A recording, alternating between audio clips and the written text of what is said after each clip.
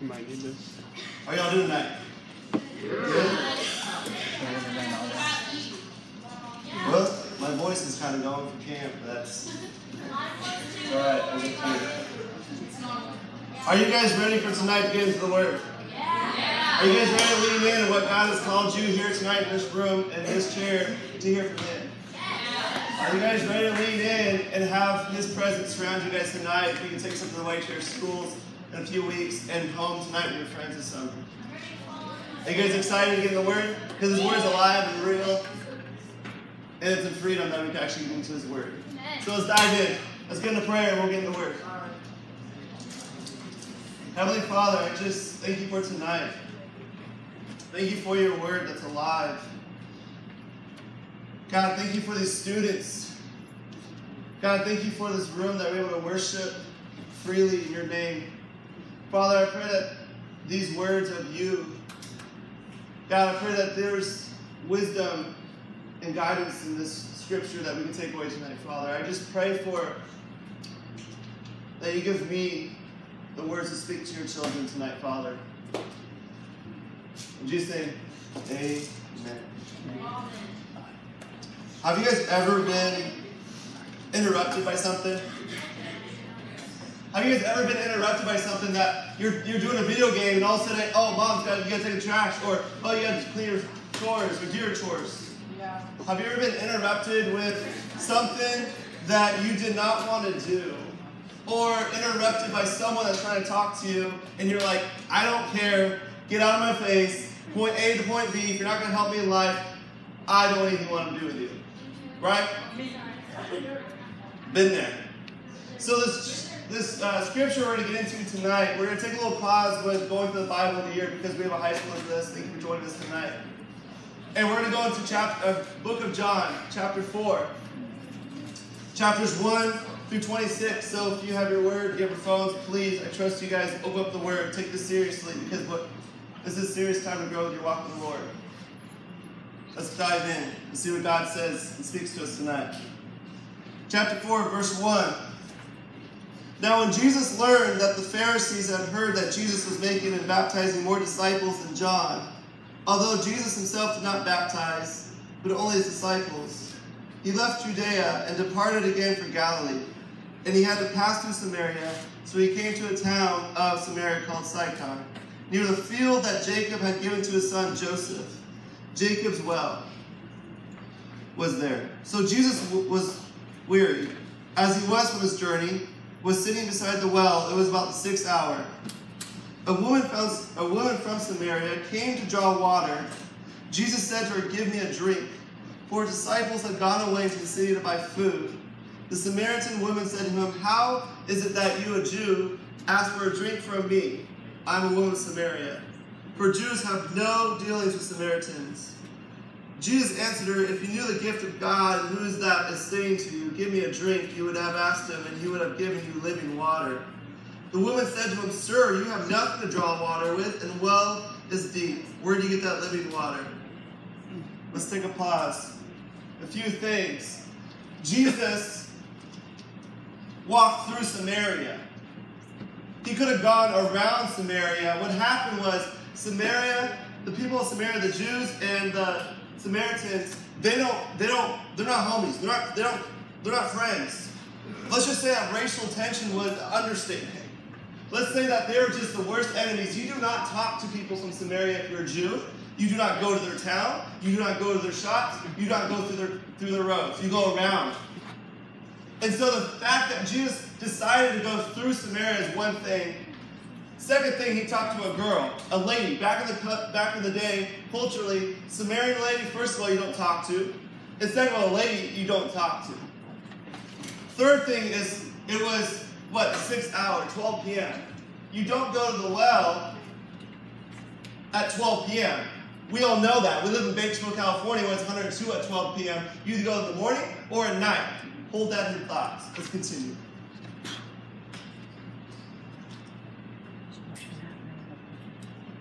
So she goes on, right? She says, "For Jews have no dealings with Samaritans. You don't have anything to do with me. Why are you talking to me?" Jesus answered her, "If you knew the gift of God, who is that saying to you, 'Give me a drink,' you would have asked him, and he would have given you living water." The woman's still not getting it. This woman is still like, why are you talking to me? There's a reason why I go to the well at 12 p.m. Is that because I'm getting away from the people who are bullying me. I'm getting the people in the way that's talking me down. I'm getting away from the people, my town, that's actually putting me down. That's the reason why I'm here. There's a reason why she's here. And she's like, why do I have to talk to you? The woman said to him, Sir, you have nothing to draw water with, and wells deep. Where do you get that living water? Are you greater than our father Jacob? He has given us the well and drank from it himself, as did his sons and his livestock. Jesus said to her, Everyone who drinks of this water will be thirsty again, but whoever drinks of the water that I will give him will never be thirsty again. The water that I will give him will become in him a spring of water, welling up to eternal life. The woman said to him, Sir, give me the water so that I will not be thirsty or have to come to this place to drink again. Jesus said to her, Go, call your husbands and come here. The woman said, Answer him, I have no husband.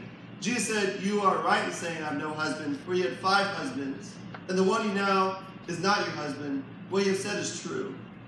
The woman said to him, Sir, I perceive that you are a prophet. Our fathers worshipped on this mountain, but you say that Jerusalem is the place where people ought to worship. Jesus said to her, so now she's still not getting it. She's like, why? You don't even have a cup to fill water with. Why are you talking to me? Why are you asking me to give me a drink if you don't even have a cup to fill? He's like, okay, I'm going to keep pressing on. I'm going to keep asking these questions. I'm going to keep listening to her. I'm going to keep doing it in love. So he tries again. This is the 3rd time, right? He goes, Women, believe me. The hour is coming when neither on this mountain nor in Jerusalem will you worship the Father. You worship what you do not know. We worship that what we know. For salvation is from the Jews. But the hour is coming, is now here, when the true worshipers will worship the Father in spirit and truth. For the Father is seeking such people to worship him. God is spirit, and those who worship him must worship in spirit and truth. The woman said to him, I know that Messiah is coming, he who is called Christ. When he comes, he'll tell us all things. And this is when she gets it. Jesus goes on and says to her, Jesus said to her, I speak, is him. How can we learn from this passage tonight about our lives? What can we get away? There's one point, is that Jesus went through Samaria. How many times do we not be interruptible? We don't want to go there because we don't want to be interruptible, or we don't want to be interrupted, right? Where is our Samaria in our lives? We just don't even want to go there because we don't want to be interrupted, because I don't even want to talk to you. I don't want to be friends with you, right? That's one point. Second point that Jesus makes, as we are followers of Jesus Christ, or we're called to be just like him, he says, I'm on my way, but it's not about where I'm going, it's how I'm going. It's where I'm going, right? It's how I'm going to go there, how I'm going to get there. It's not where I'm going, it's how I'm going to get there. So he decides to say, hey, I'm going to stop, go through Samaria, because I know I can use a broken lady that is culturally, and that is everyone down on her, to use him to lift him up. So the question I want to ask you guys tonight is, are you interruptible with your life? Are you interruptible? Are you ready to hear or listen to others? The first thing is, Jesus' purpose was anything that the Father was doing. So are you making yourself the main character tonight, or are you making God the main character in your life? You will miss out what God has planned for you if you continue to live your life not being interruptible. If you continue to live your life wanting just to do your own thing, you won't listen to others, and then all of a sudden, you're not going to share the gospel, right? You're not going to go into that Samaria world where you know that you can be used. Have you ever walked into a room? This shows how selfish we are nowadays. How selfish are we nowadays? Have you ever walked into a room, you know you're going to a party, you know you're going to an event, you know you're going to a situation where you start thinking, okay, what do I dress? Who's going to be there? Who am I going to see? What do I do with my hands? We Yelp it, right? Look online, we Google it, right? Because we're so selfish, we want to know, how am I going to fit in? What am I going to do when I get there in that room? And bottom line is because we're making ourselves the main character.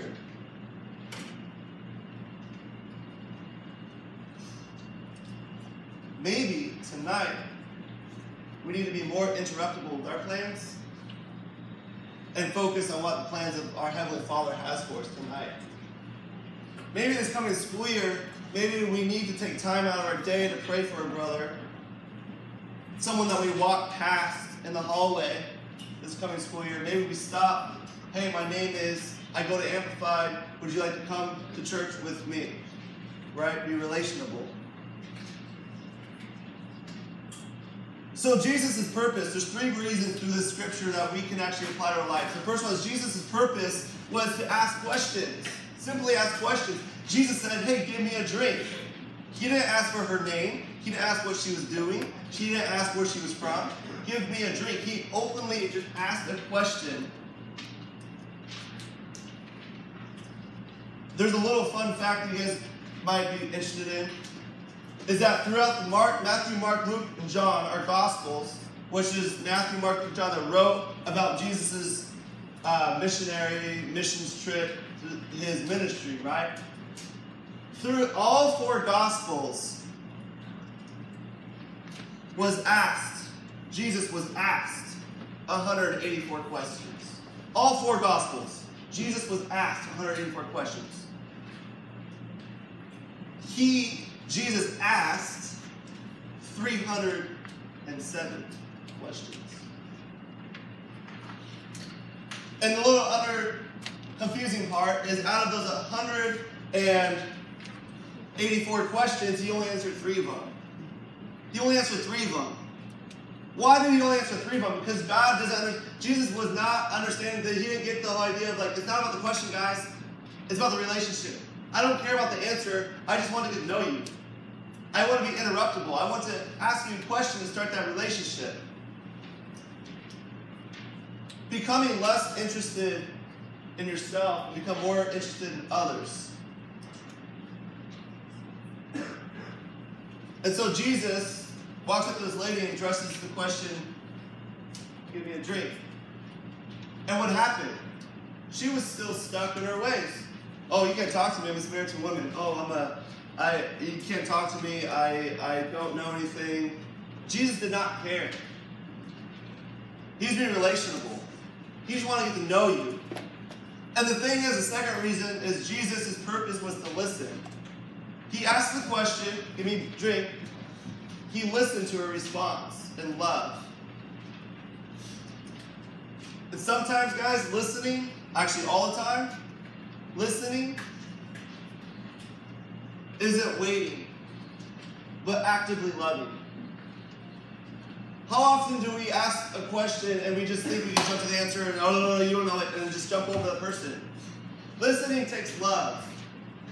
Jesus wanted to listen to her because why? She ran away at 12 p.m. going to the well because she was not getting listened to over where she lived. She was getting bullied where she lived. She was getting picked on where she lived. And Jesus knew that. That's why Jesus actively loved her by asking a question. And now he listens.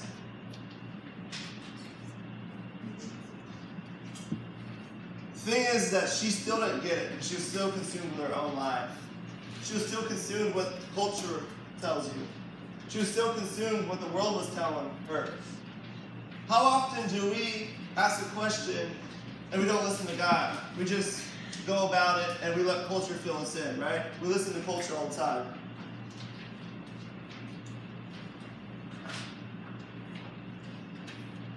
And then she tries to put off the questions with, you don't have a cup to fill. Why are you coming to me if you don't have a cup to fill with water? And Jesus goes, let's go there. Let's go there. Why? Because he's listening. He gets it. He's understanding her. And he goes, okay, I'm going to use this opportunity to have no cups to say that you can come to me because I'm living water. You can come to me because I have eternal life. I'm the well of life. You don't have to come at 12 p.m. when it's 102 out every day, trekking water back and forth, trying so hard on yourself. When you can come to me?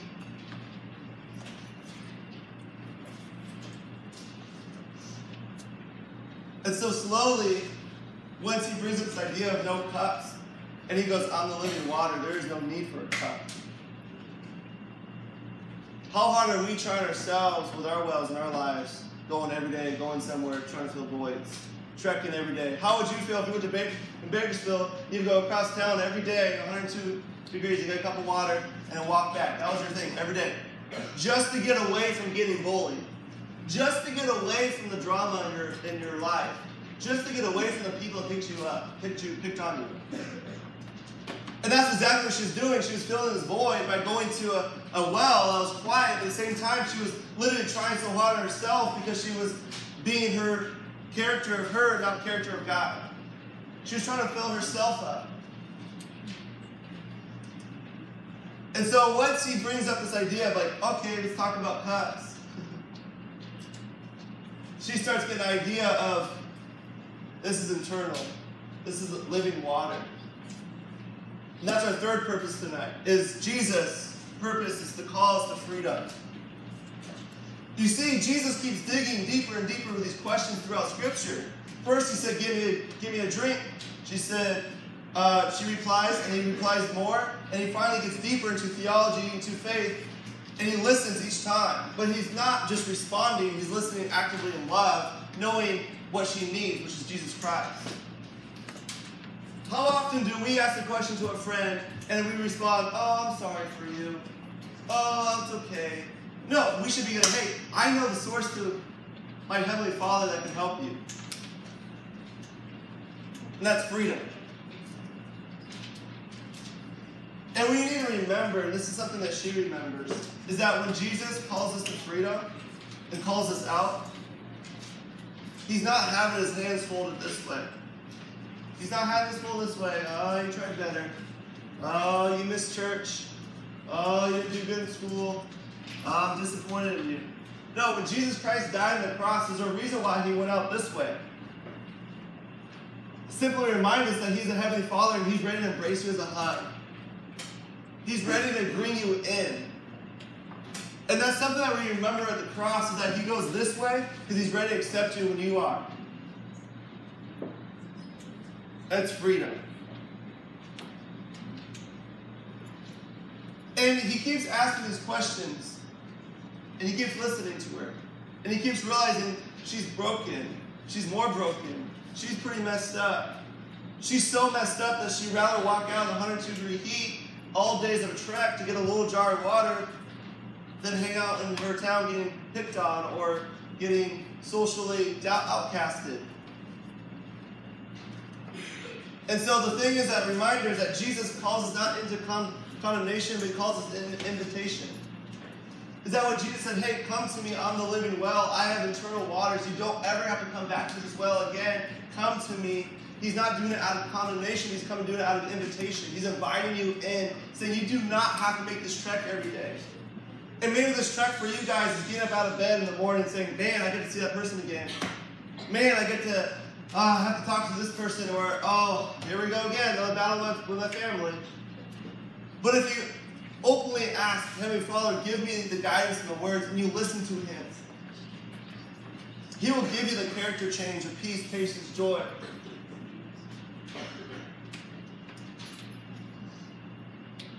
It gets better.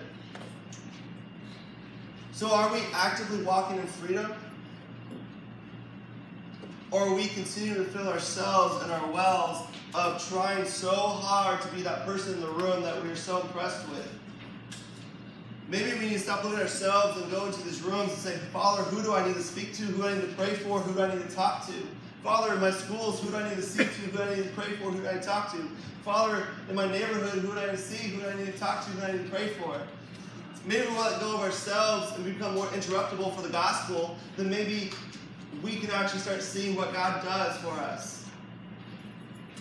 If we let ourselves not be the biggest person in the room, but the smallest, and let God use us.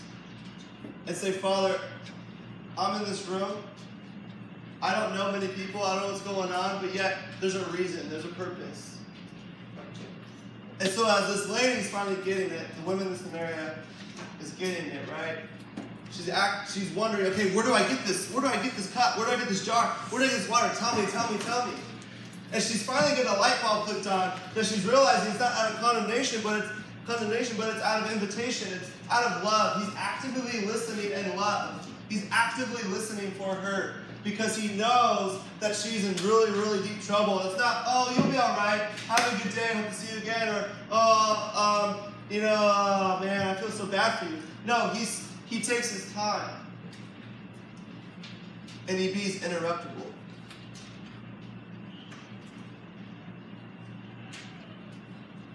So where have you been running to fill your jars of water, of void, daily in your wells?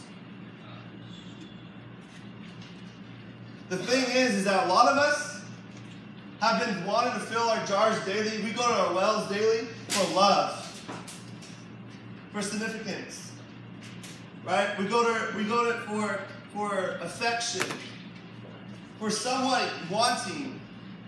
And those are good things. God created emotions for a reason, guys. God created that for a reason. But it's what this is, where you go about it. It's what are you doing with that? Are you going towards that from the world? Or are you going to go that with God? Because I guarantee you, if you fill your jar with love, with affection, with completeness in this world, your jar is going to be empty and you will be trekking daily, hard, in 100-degree heat, sweating for just a little bit of water. But if you let yourself go and say, Father, may I be used by you, then you start finding that love in your Heavenly Father. You start finding that affection in your Heavenly Father. And you start finding that support that He gives you. You are loved. And He loves you. So next time you guys go into a room, don't feel like you don't belong. Don't feel like you have to try so hard. Because you are in freedom of what Christ did on the cross, but you died and rose again for your sins. It gets better. Let's close this up right here with verse 28 to 30.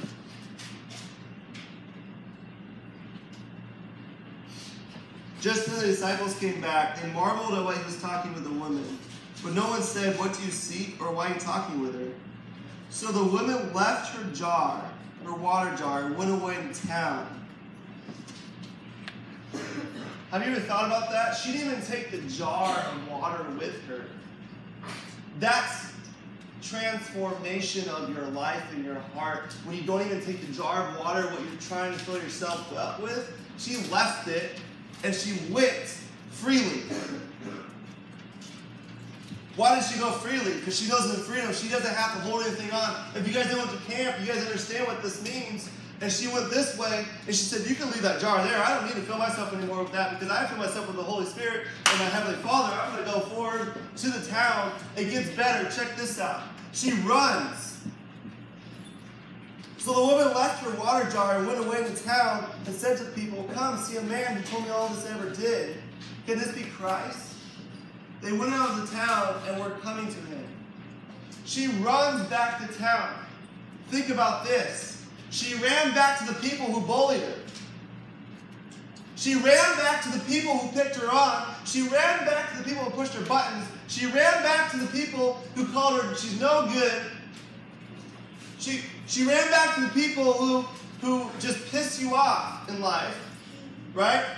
She ran back to the people and said, "You know what? You guys were doing this to me my whole life. That's the reason why I got away from you. I went to 12 o'clock at the well when no one was there because it's 102-degree heat. And that's how bad it is that you guys messed with me. But you know what? I'm going to go empty-handed because I know I have a Father that's heavenly, that's Christ in me." That's the reason why in Scripture we talk about in Christ you are.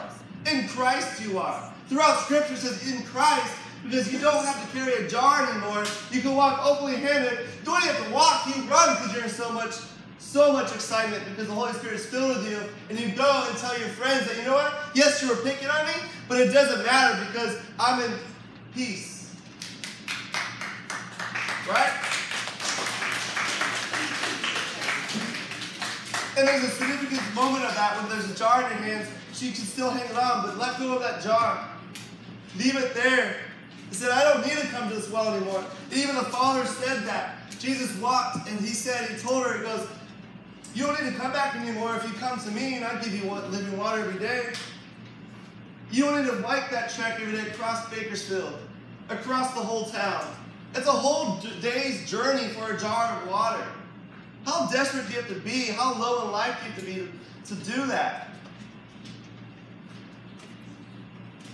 But this lady realized transformation in her life when the Heavenly Father, Jesus, said, I am right here. I went to Samaria to see you, talk to you, and to give you life.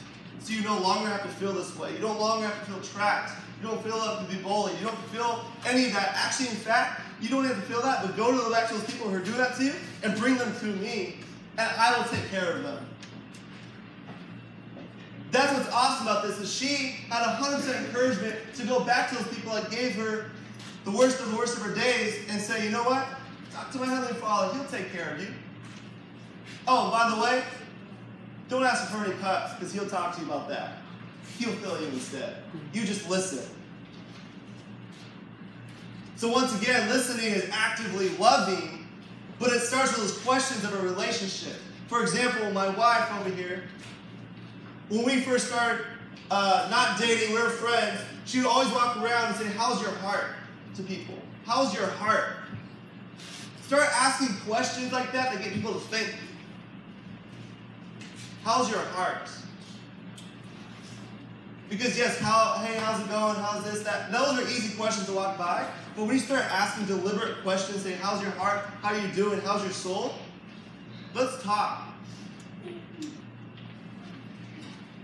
Questions start relationships. You just don't start dating someone. You ask a question, do you want to date?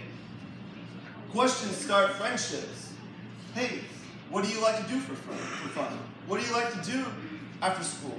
Questions start relationships. Relationships listen to each other because actively loving, because relationships is love, right? And then all of a sudden, when you start listening, actively loving, then you start knowing each other. And then when you start knowing each other, then you start getting filled up, and you encourage each other. So how does this bring us back down to the gospel? First of all, he loved you so much that you don't have to go into any other rooms the rest of your life now, feeling empty and alone. When the Father looks at you, he doesn't see sin, but he sees freedom in you. He could have bashed on her, because she's, first of all, Samaritan. Ooh, you don't cross that railroad track. First of all, he's culturally and ethnically and diversity wrong to do that. But no, he didn't bash on her. He said, no, I don't care about your sin. I don't care what you're dealing with. I want to ask you questions because I want to listen to you. I want to get to know you before I can help you.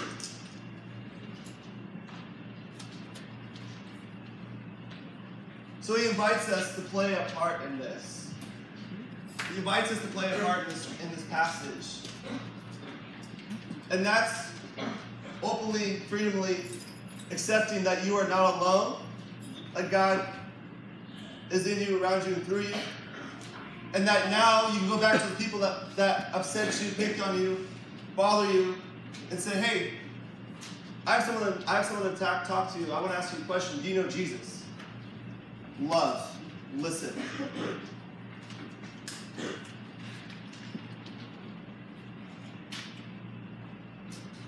So why did God have to go through Samaria?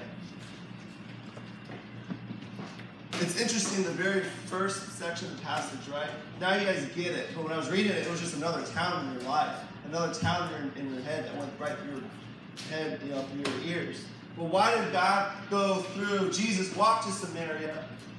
Because he knew that he can use really messed up, broken, anxious, frustrated people to exalt himself.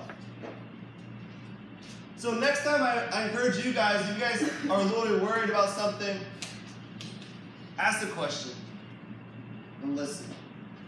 That's your player part. And the reason why Jesus went to Samaria is to understand that he's showing us that he uses broken, anxious, upset people to lift himself up, to put himself on display. So just God doesn't want to fill you, but he wants to overflow through you. And he doesn't want to call you out condemnation, but he wants to call you out invitation. So that's what we're going to do right now. How will you respond? So the band's about to come up. There's going to be leaders throughout the room. And this is time to do work with you and your Heavenly Father. This is time.